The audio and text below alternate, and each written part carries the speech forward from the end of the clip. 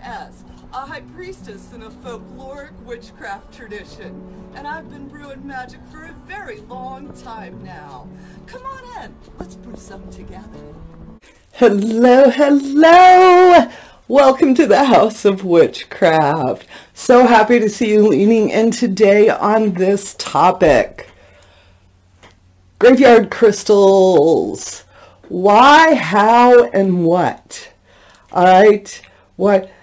Because what I have found over the years is a lot of times I don't actually want to take the dirt, but that I can use a clear quartz crystal. And as you can see, I'm showing y'all, this is actually one that is charged from the cemetery. It's a raw crystal point. Before I did it, I completely cleansed it, made sure that it was a good crystal. It was vibing with going to the graveyard. All right, because I wanted the energy of the graveyard. I wanted protection of spirit realm folk. I wanted to strengthen my connection for purposes of divination. Right? I have used crystals for a general graveyard cemetery blessing. All right. I have also picked out certain graves, either energetically or particularly because of how they died. All right, especially if I'm doing dark magic, any type of cursings, banishings, hexings, I'm going to look for, hung by, somebody who was hung. All right, maybe looking for a premature death. And I'm going to put this crystal, or I may even potentially bury this crystal, which I've done, like behind the tombstone, and bury it down there. Leave it there for a couple of days and then come back. And once I've done that, then it's charged according to those energies and needs to be handled as such. All right. And why would I do this? What I was talking earlier, for protection purposes mostly, and also to increase divination. I really like having a general cemetery crystal, a spirit realm folk crystal that's connected. I will find a cemetery that I'm just vibing on. There is no rhyme or reason to this one. And when we go to cemeteries, of course, I'm not going to go too much, but I will plug. In Crossroads Witchcraft, my book, I discuss different types of graveyard dirts, what we use them for, and also how to enter a cemetery or a graveyard. All right, it's very important that it's done with honor, reverence, and respect. All right, whether you turn a circle 3 times and ask for blessings, you leave offerings at the gate of the cemetery, or you leave offerings on individual gravestones. All right, it's all about honor, reverence, and respect. I typically stop at the entrance and just do a whole grounding, centering, how am I feeling? All right, and I have a sense of, okay, I'm welcome to come in. And yes, I do come in with gifts. I come in with bright, shiny stones and objects. I come in with coins. I may come in with children's toys. I come in with ribbons. All right, maybe a little pieces of jewelry, together like my little bag beforehand of things that I'm going to potentially give as offerings, because it just depends on which one goes to who.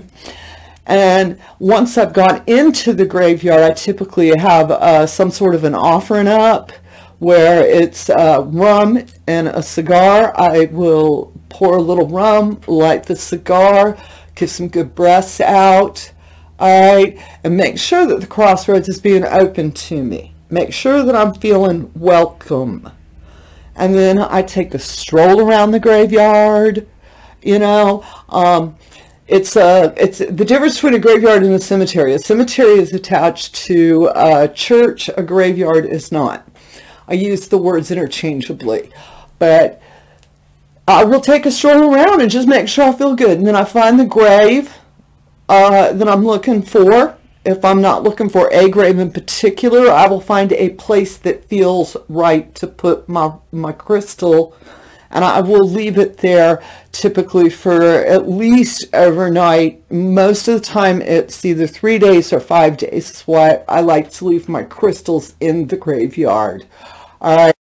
If I'm using, like I said, for any type of a dark magic work, I make sure that it goes in its own little bag and that it doesn't come around my, you know, feel good, make it loving crystals and things like that. And it stays over to the side. Typically, they stay charged for a couple of moon cycles. You have to feed it, all right? And you can feed a charged cemetery crystal, all right, with, of course, libations, which, again, your go-to is rum and a cigar. If you have another libation, if you like white wine, if you like Coca-Cola and a cookie, whatever is your way, you can feed it with that. You can feed it also with graveyard dirt. You can feed it with any type of your death oils. Okay. And once I bring it home, I will typically sit it in a small altar space. I don't normally ever put it on like any type of a main altar unless it's a completely dark altar. It will go on its own space. Like if you see right behind me over in this corner, set up as a small altar, and that's set up as a dark altar area right now. And it's got some good little dark things going over there. I would sit it over with that. I would like to use this for divination, actually, because you know what I found?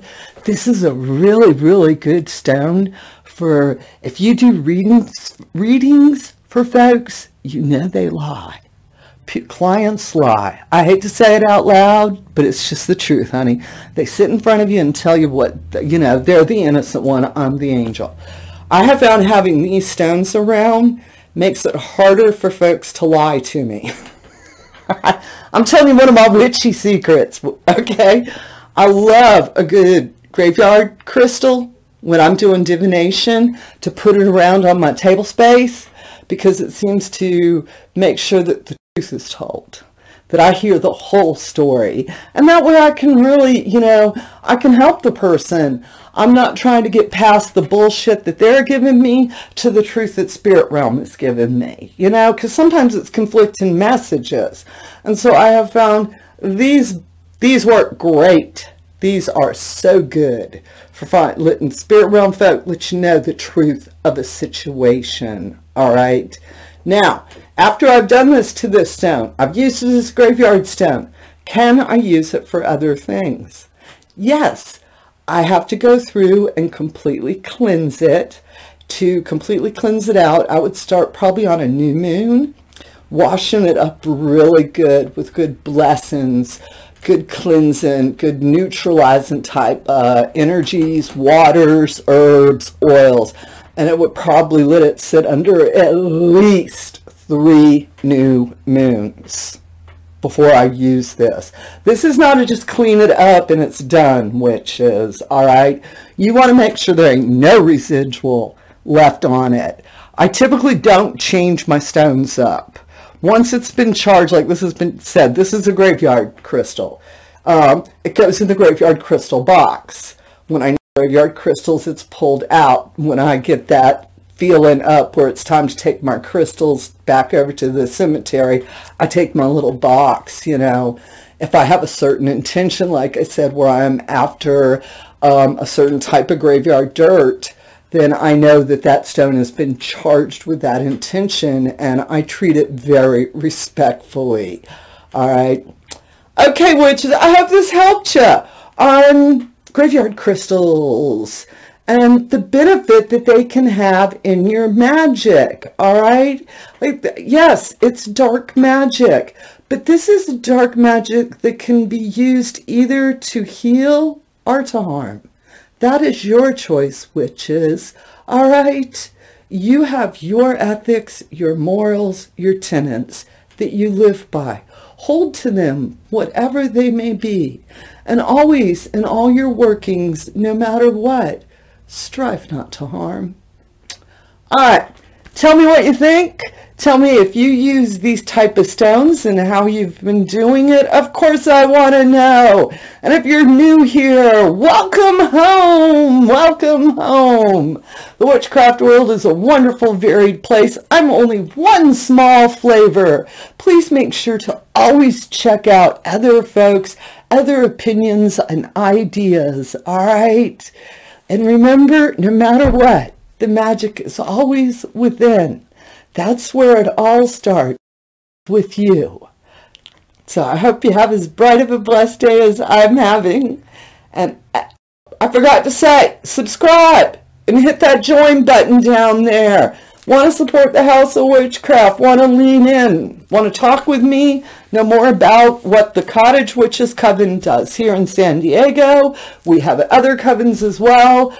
And once a month, we have a live Q&A chat where you get to talk to us. So please support the House of Witchcraft. And thank you all so, so much for your support. And with that said, may you have as bright of a blessed day as I'm having. And as always, amen, be, ashe, and a bobo.